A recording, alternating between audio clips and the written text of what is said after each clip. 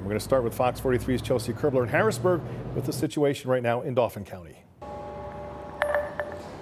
Dauphin County election officials are expecting to have all 53,000 mail-in ballots counted and results posted by midnight tonight. Now, this was a huge undertaking that began at 7 o'clock this morning, and we got a first-hand look inside the room where it's all happening. A busy day for election officials in Dauphin County. In this room, pre-canvassing of mail-in ballots began at 7 a.m.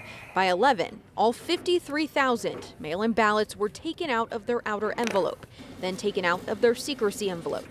By 1 o'clock, ballots were in the process of being counted.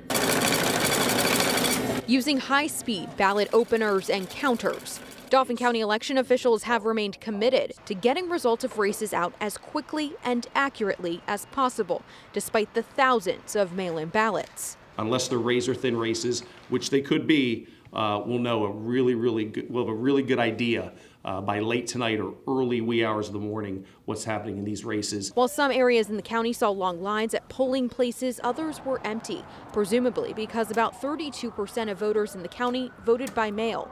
However, overall, at polling locations, Commissioner Mike Priest says there were some issues with machines in the morning that were quickly fixed and lines thinned out throughout the day. Every election, our technicians get called out, whether it was our old machines or our current machines. This could be a combination of a battery issue. It could be a combination of when the judge of elections is setting up the machine, he didn't install the bag properly on the back.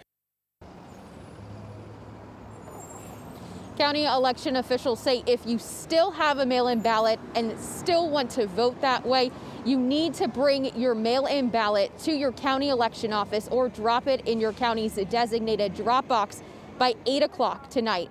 In Harrisburg, Chelsea Kerbler, Fox 43 News.